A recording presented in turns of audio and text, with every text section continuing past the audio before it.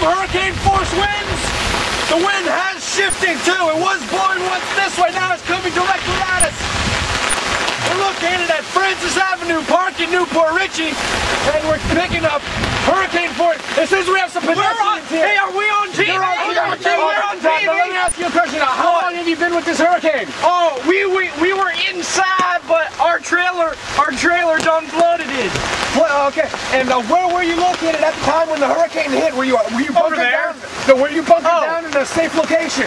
Hell no. No, we were in our trailer, damn it. Aren't you listening to me? Okay, anyway, what have you done since you've been out of the house? What's it look like? We've been walking around. You're walking around in the middle of a hurricane? Yes, of course. Why wouldn't you? You get a nice shower. I'm getting some word in that you can go to a local shelter and they'll give you everything for free. Food, Yeah, we don't water. need no shelter. We got the playground. Yeah, the playground. We just play. It seems as though we just have a couple of hurricane joyriders out here. Yeah, sometimes you find stuff like, ow, that rain's stinging like. Oh, it's stinging like a dick. Aren't you afraid of getting hit by debris? We've been hit already. I mean, we can take it. I will speak Spanish. What he said. All right, we're going to continue on down to the water. We're going to see if there's a rise in the water level. We'll come over there. We'll be back to check on them in a couple minutes. We're going to see if the water level has risen any. As you can see, we've been on the road for just about, I don't know, probably 3 hours just to get to Newport Richey, and the conditions have worsened the closer we've gotten to the eye of the storm. And right now you just get some stinging rain hitting your face. Of course, the cameraman doesn't know what I'm talking about, so you can hide behind that. All right, we're coming up to the water. Usually that's down about 6 feet. You have 6 feet of cloud clearance. Now what we're seeing right now is it has actually risen above the boat ramp itself. I mean, right now I'm actually stepping into water that is just running down. Down here it's got to be at least 4 inches of water. You come up here, it seems we found a boat that is drifted ashore. Look at the runoff coming down here.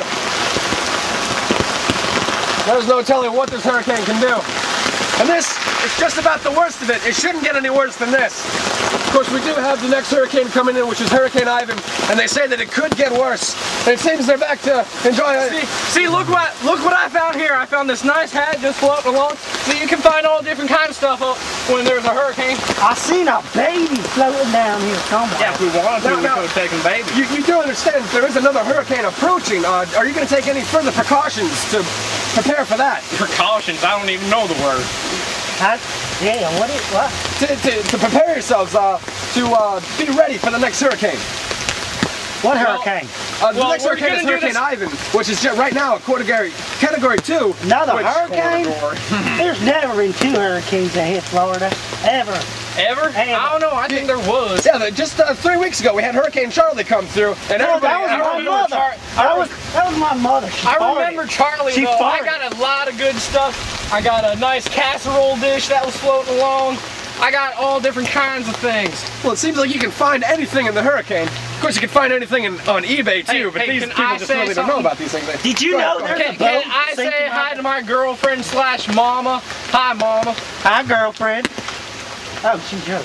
Yeah, she's my. Have you been sleeping with my mom? All right, we're gonna go back to the newsroom. We'll see you in a couple minutes. We'll be back here with Hurricane Francis.